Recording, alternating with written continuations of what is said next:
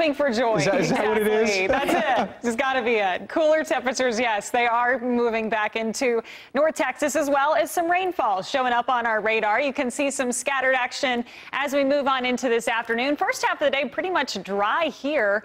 Some dry low levels in the atmosphere have made this a slow transition, but we're slowly starting to see some rainfall in pockets. You can see a little bit of a line stretching off to the northeast.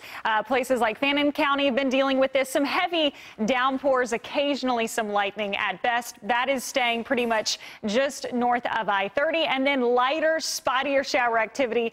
Places like Mineral Wells starting to get in on that front edge of some light scattered shower activity moving on through the rest of the afternoon. It's keeping temperatures certainly in check. We are staying about 10 degrees below average. Check it out. 85 Denton and Fort Worth, 90 degrees. McKinney at 85. Corsicana 94, where they've not seen quite as much cloud cover or any rain. But there are certainly some spots feeling the effects. You can see places over 10 degrees cooler than this time just yesterday. Back to the west, where they're starting to get in on that rain. Breckenridge, it's 18 degrees cooler, so changes are certainly coming with the rain and the cooler temperatures. Here's where we're headed the rest of tonight.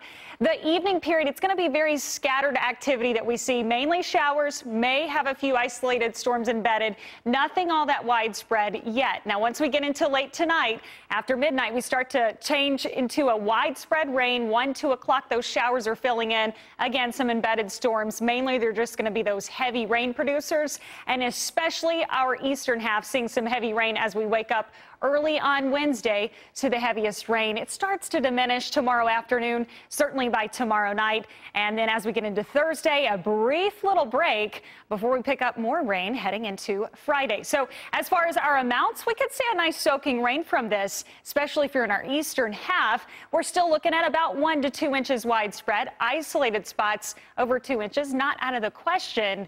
Quite a soggy start for this first week of August. Normally our driest month of the year. Not the case as we kick it off this week.